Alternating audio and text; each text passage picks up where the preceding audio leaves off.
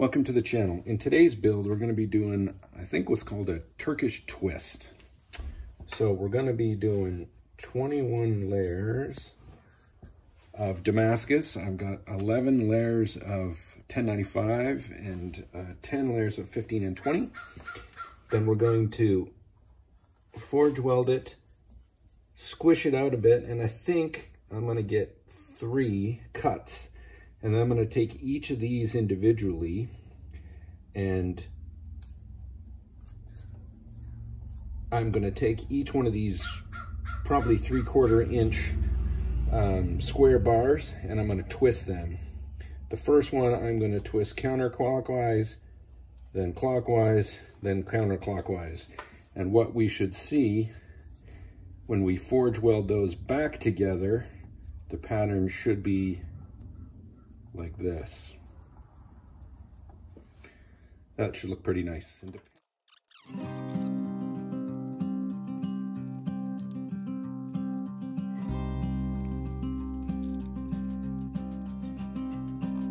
Okay, we're ready to weld the ends of this. We're just going to weld the corners and do a line of weld down the side.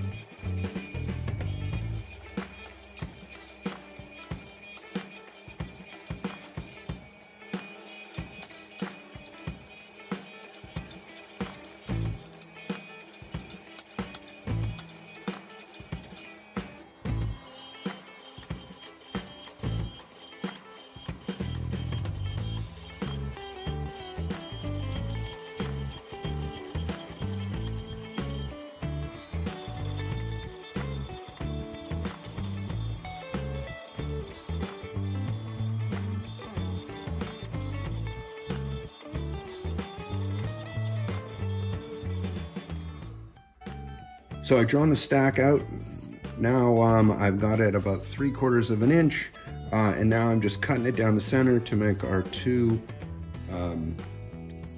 bars that we're going to twist. And now the long process of cutting it with an angle grinder.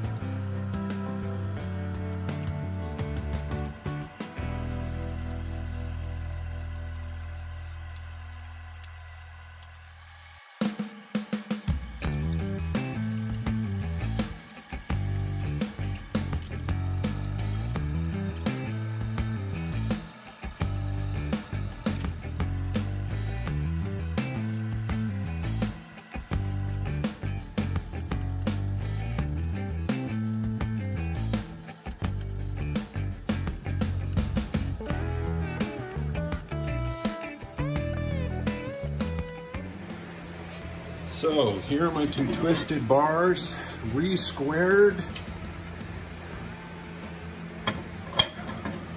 Ooh, still hot. What I think I'm gonna do is cut these in half, put the ends together, have 4 pieces, and then forge weld that with a little bit more 1095, and that's my billet. Okay, we got them cut. Now we just gotta make sure we have them arranged. Opposite pattern.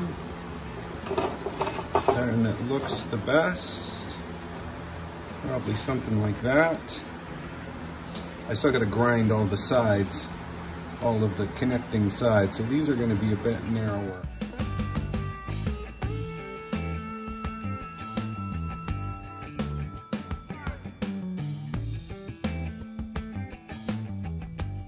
Okay, we finally got all these surfaced on the mill. I've put kind of bevels on the outside, just so I don't get any of these cracks in here. So I have these bevels. Took a chunk out of my thumb on the grinder. Don't do that. But we're all set to clean them off with acetone and put these 2 pieces of 1095, weld it up, back in the forge. Okay, so here's the billet, all welded up. I've got the 1095 on the edge, and I put 2 little marks here so I remember what side the 1095 is on, so I'll know when I etch it. Okay, kerosene, and then in the forge.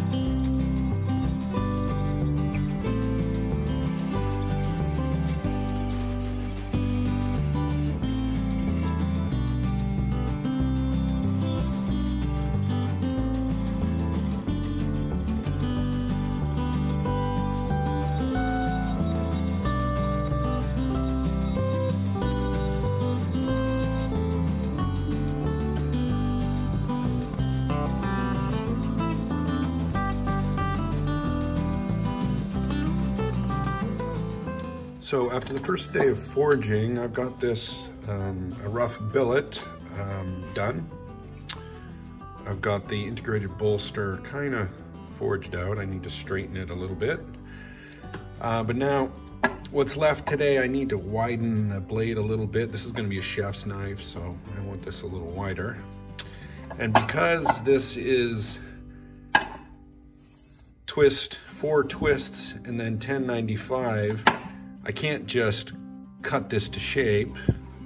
I'm gonna need to forge it so the 1095 goes all the way to the tip. So the way I'm gonna do that, I've already just did a little test etch here. Unfortunately, the twists are not uniform in width, but we're just gonna press on. What I'm gonna do is cut a little fish lip here.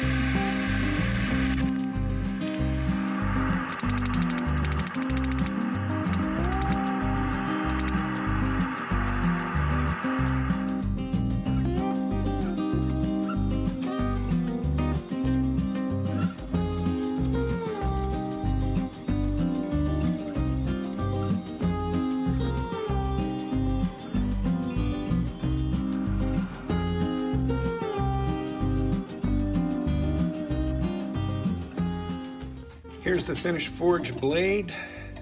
Got a lot of scale on it right now, so that needs to be ground off, but it looks like a knife.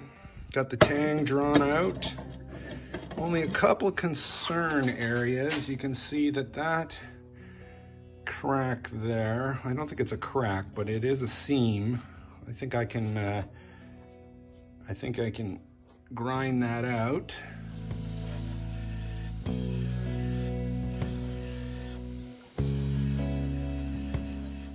Well, folks, I've been grinding on this thing for the better part of an hour and a half. As you can see, we have an issue with the forge weld. And unfortunately, it looks like it goes right through in the worst part of the blade. So I still got a bit of weight to get rid of on this thing, but it's not looking good.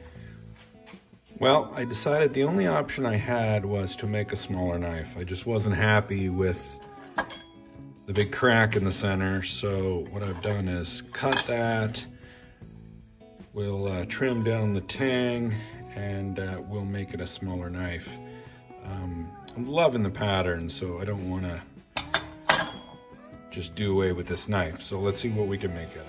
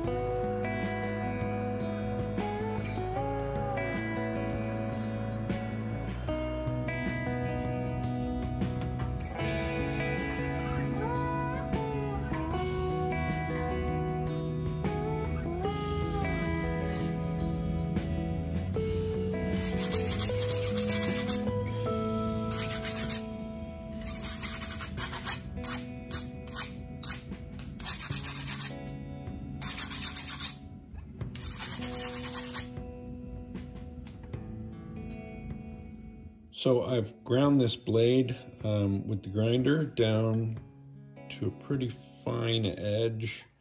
You saw me heat treat it. Now it's time to hand sand it.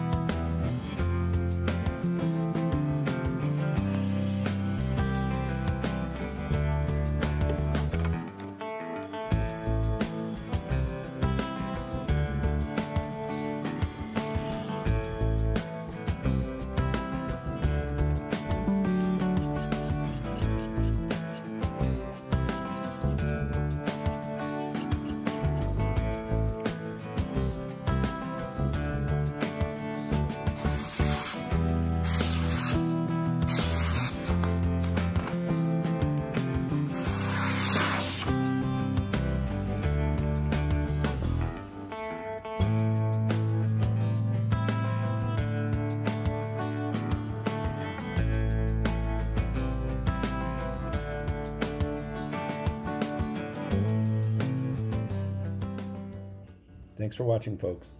If you like what you see, please remember to like and subscribe. See you soon.